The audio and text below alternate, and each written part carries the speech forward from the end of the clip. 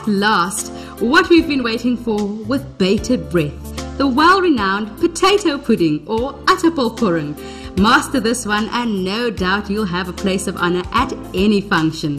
You'll hear utterances like, is daarom lekker, ne? The younger generation may say, a pudding made out of potatoes. But never mind, this is a traditional treat.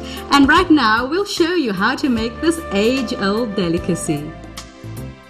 For rich and creamy potato pudding, you'll need the following ingredients. 1 kilogram of potatoes, 250 grams of butter or margarine, 500 ml or 2 cups of sugar,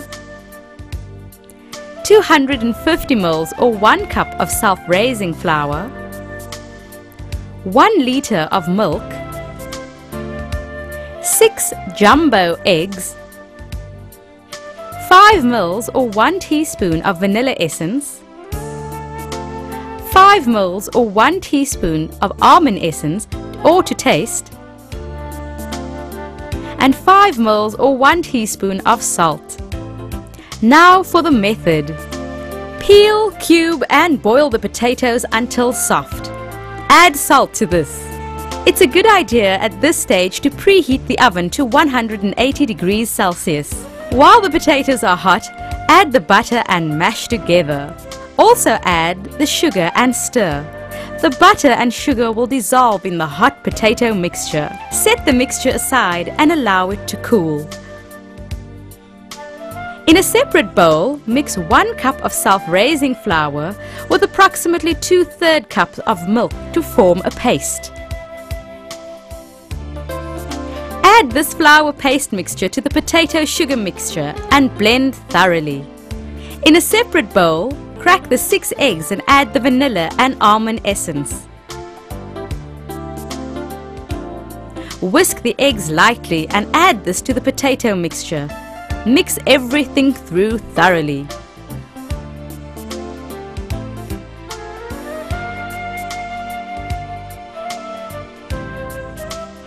Lastly, add the milk and give it a final mix through.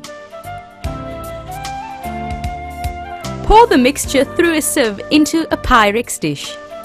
By doing this, the potato pudding won't have any lumps.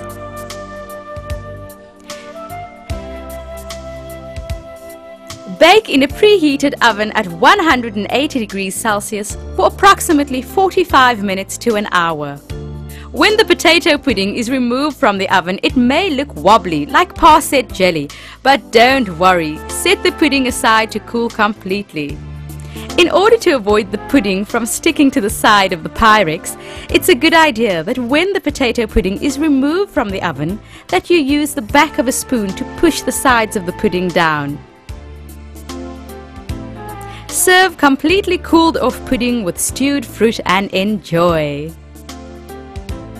No traditional function is complete without the potato pudding.